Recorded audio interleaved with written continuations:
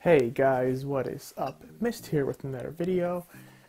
Today is going to be a different type of video. Recently I posted a request in regards to who wants to see my, old handheld device, because back in the old days, I used to have a really old channel back in 2010 called Had That for GBA Temp that does not exist anymore. So with those videos, I used to basically show how to mod and hack DSi handhelds. So I posted about it on this channel, and you guys seem to be interested. I'm just going to post what is my current setup. I will not go into much more detail, but if you guys are interested, I might make videos. So this video is going to be about my current setup for my modded DSIs and flashcards. Stay tuned.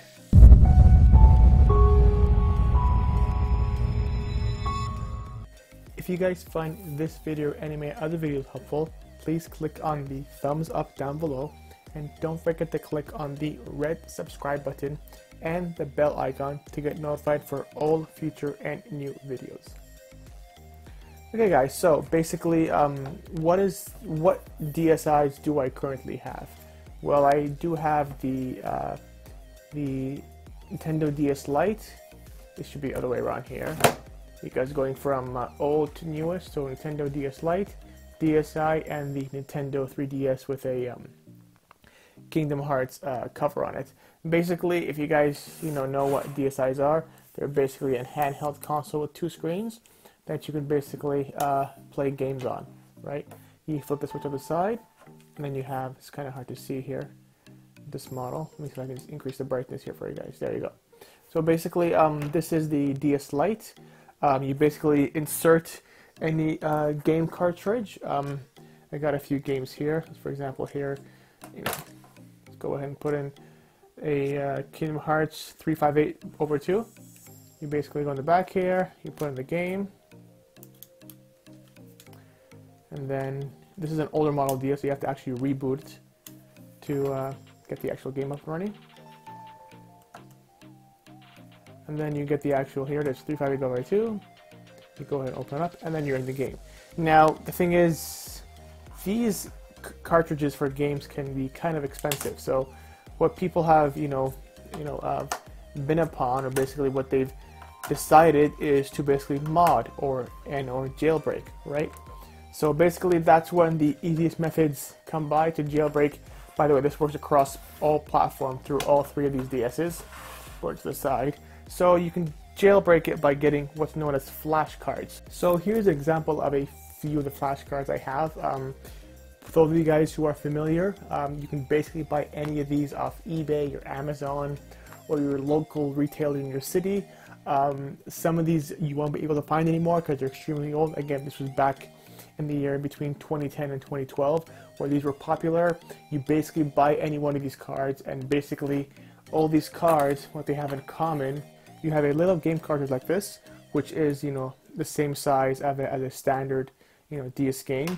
You take this cartridge and you plop it into the back of any DS console, and then what you can do is, once you boot up the actual device, you'll be able to access this cartridge where you can load an SD card inside with all your game. Like, this cartridge itself is just the actual hardware, but see that little slot right there?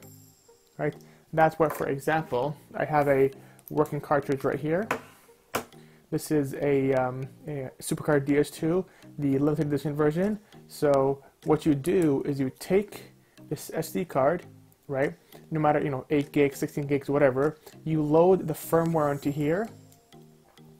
You slide it in. You plug it into any DS. Then you go ahead here. You push the power button. And then basically this is like jailbreaking your DS all through like a hardware mod. That's what you quote unquote call it. So for example, here you have this little icon. It looks like one game, but it's just to trick the DS into thinking it's an actual game. You actually go ahead and open it up. And once you load into the cartridge, in this case, you bet the preloaded software. Well, for example, you have you have DS games, GBA emulators. You open up the actual GBA game, right? And you can go ahead, as you guys can see, you can have a bunch of preloaded NDS game, and all in one cartridge. And basically these are all free, right? So as you guys can see, you have these preloaded games. In that case, this is the DS emulator. You go to the GBA emulator version, and you sort of have the same thing. This is a built-in emulator, and this is all running off a single cartridge. So instead of one game, you can actually go ahead and load multiple games. For example, if I want to go ahead here and load, for example, Golden Sun, click on it, and you can now play Golden Sun directly off the cartridge, right? If I go ahead and press home here, go back home, let's close it, right? Let's say you want to load a different game. In that same cartridge in the menu, what you can do is load it up and choose a different game. It's as simple as that. It's actually really simple. So this is the simplest way of, modding your DS, is buying, like an iPlayer, buying a Cyclo DSi Evolution, buying an R4 3DS. Then you buy an SD card, right? And then you go ahead and load your games onto it, right? You plug it into your DS, and you can literally start playing, games just like that. So you literally plug it in, no, extra dragging, dropping of files, booting up, and you know how you mod the old days where you had to be really, really specific. This one is actually really, really simple, right? And that's basically version A, where you can actually mod, right, your DS using a cartridge, which is probably the most easiest method. And like I said, any of these cartridges will work. This is all, think of it as different brands. Like, for example, the Cyclo DSi Evolution, right? What it can do is it can use some sort of feature called DSi mode, which again, I'm not going to go into detail because it's more overview. M3i0 Easy Flash has a version with a little GBA slot compatible. This one can run 3DS games, but again, all of these basically have the same feature, which basically you buy one, right? And then you also buy an SD card, load the firmware on it, you load your ROMs, and then you will basically can have unlimited games all on a single cartridge. And the second method of basically playing or modding your DS is, of course, actually uploading a custom firmware, which I have in my case on my DSi. This one is loaded with Unlocked 2.0 and Twilight Menu++ 24.1.0. Basically what this allows me to do is, you can see there's no cartridge, but I'm actually running all my games and everything else on a standard, SD card. In this case, this is 8 GB. So what I did is I followed a tutorial from GBAtip.net, right, to be able to take any SD card laying around and basically mod your DSi or DS Lite. Go ahead and boot it up, and this gives you the ability to be able to mod your DS handheld without going the need of buying like an M3i0, without going the need of searching eBay for an iPlayer. So the bonus of this is you'll be able to go ahead and mod your DS to play multiple games without needing the need to buy a custom, for example, in this case, a Supercard DS2, right? Because these, might be hard to find. They're probably around between 30 to 50 bucks, but an 8 GB micro SD card or an SD card might be like under $10, right? So the bonus is to go the flashcard way. I recommend is if you want to play your normal DS and GBA games, right? And to be honest, you really want the easiest method. You're not techie, right? You want the simplest method. Buy a flashcard, plug it in, drop in your game, you're all good to go.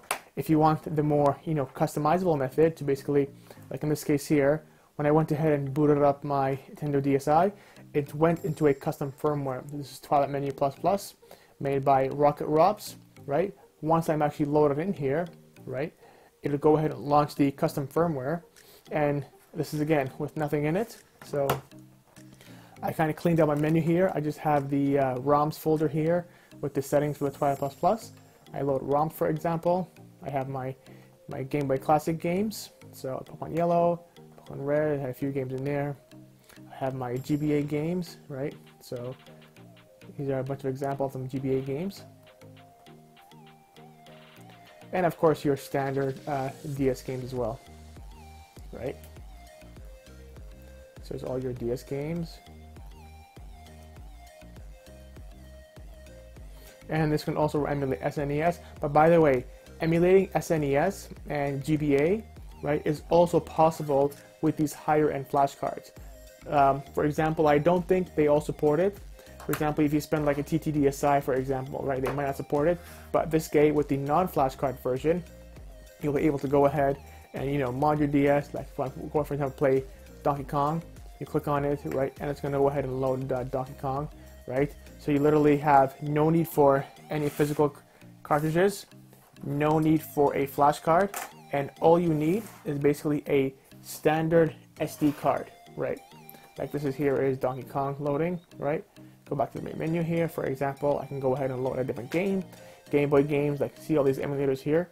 But again, this does not mean that you need to mod your DS in order to get all these games, right? This does not mean that the flash card does not support SNES, Game Boy Color, Nintendo DS. They actually all do, right? And if I make a future video to go in more detail, these can also play videos, this can play videos, lots of pros and cons basically, whether you want to go the flash card route or you go with the custom firmware route. I personally use both. For example, right now here on my, you know, on my DSi, right, I can go ahead and load a flash card with its preset up, right? And this is the modded DSi on the actual hardware side. It's not like, for example, my 3DS and my DS Lite is not modded, but in this case, in my DSi, if I go into it here, right? For example, I'm going to go ahead and press select. All right. I'm going to go ahead here and actually launch my my actual flash card. So here you go. So I'm back in my flash card, and this is the same thing you saw when I plugged it in. But of course, the bonus of a flash card, you can literally take it and move it to another compatible DS and play the exact same game. So if you want to, you know, if you have in between DSs or you have throughout the family, that's what these DSs can do. So think of it as a modded flash card, can play all your games and go in between devices. If you want to go the actual software mod and put a custom firmware on this, you can do that as well, right? And that is basically it for this video, guys. I know it's kind of a different method. It's a little bit going, you know, not to my standard viewers, but hopefully we can bring in a bunch of new viewers here. If you guys like this kind of videos, leave me a thumbs up down below. And don't forget to follow me on Twitter, and I'll see you guys in the next one. Bye-bye.